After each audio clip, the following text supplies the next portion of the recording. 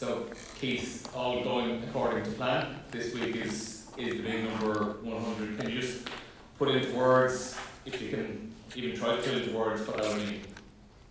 Yeah, I'm trying not to think about it, but the lad's talking to Andy, if it does happen, he's just telling me it's not just another cap. You can't have a normal week because it's not a normal week.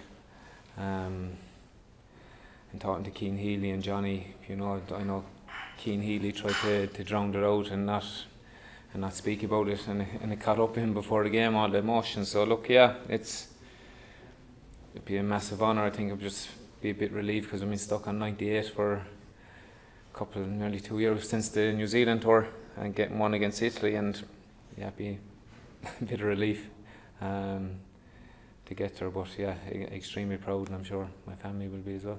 And as I said, there was a little bit of a delay between 98 and these last couple. Were there times over the last 12 months or so where you thought you were probably just going to fall short of getting 100?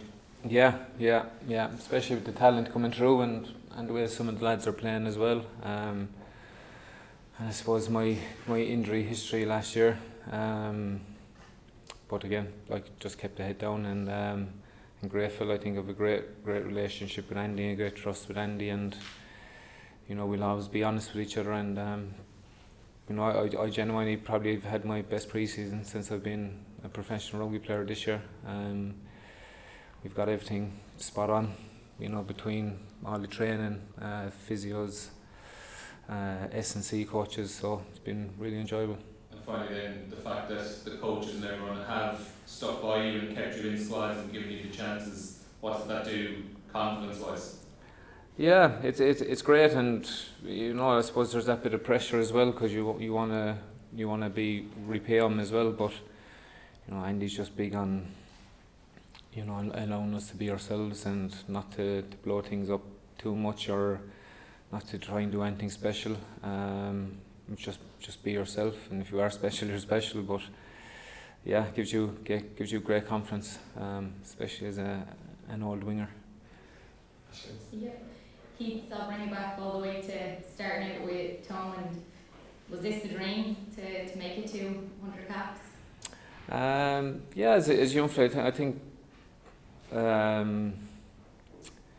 when you're looking back when I was younger, the lads getting 100 caps for South Africa, Australia, you're thinking, geez, if I played for Ireland, I'd love to do that. And yeah, it would go through your head when you're younger, but I suppose in the last couple of years, I was genuinely thinking every time I stepped onto the field could be the last time. So yeah, it's great if it does happen the weekend. As I said, I'll be extremely proud, and it'd be a privilege to join a unique group.